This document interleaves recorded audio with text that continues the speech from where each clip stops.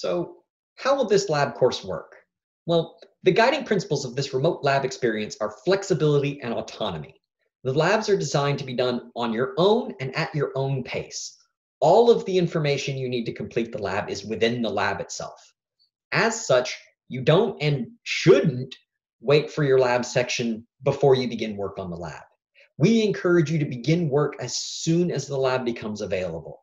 See the schedule below for those dates. Since all the content needed to complete the lab is within the lab itself, your lab TAs will not begin each lab session with additional instruction. This may be different from your prior lab experiences, where the TA begins the session with an overview of the principles and procedures and stuff like that. Not here. Instead, the lab sections are basically dedicated Q&A periods, times where the 28 of you in a given lab section have exclusive access to a lab TA to get help with the lab activities from someone who's experienced with that particular lab. If you don't need help or can't make it, you do not have to attend your lab session. However, to ensure equitable access for all students to TA support, you also may not attend a different lab section. We basically don't want all 300 of you showing up at 1 p.m. on a Tuesday or whatever. The schedule of all the different lab sections with the TA contact information is in a table below. Another potential use of the lab sections is therefore to work with your peers. Presumably, most of you have blocked out that time in your schedule, and so it makes a decent time to meet with people. While the labs are designed to be doable individually, you are not only free to work with others, but in fact encouraged to do so. Science is a collaborative enterprise, and sometimes a person to bounce ideas off of is exactly what you need. For lab, you are welcome to arrange your own small groups. However, if you're having trouble, your TA will help you arrange people to work with.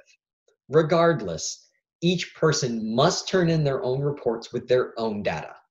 Verbatim copying from another student or from Chegg or similar resources will be considered academic dishonesty, and the consequences for that are a 0 on the lab.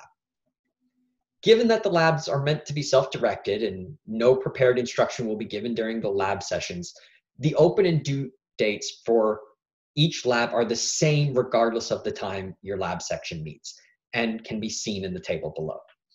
To keep things consistent with the lecture portion of this course, everything will be open or be due at 10 a.m.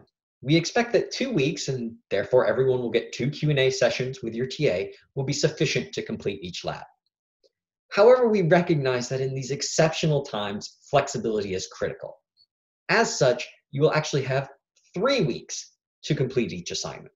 The 3rd week will overlap with the start of the next lab, as you can see in the schedule.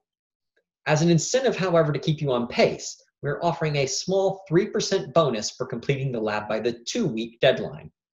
This bonus can send you all the way to 103% on a given lab, so it can send you over 100. The amount of this bonus, however, has been very carefully chosen. It's a little bit less than the value of any given question on the lab. Therefore, if faced with a choice, it's better to take that 3rd week and figure out what's going on instead of turning in the lab at the 2-week mark for the bonus. After this 3-week period, the labs will in general not be accepted except for in extraordinary circumstances. This is to respect the time of our graders. They simply can't handle a slew of labs all appearing at once at the end of the semester.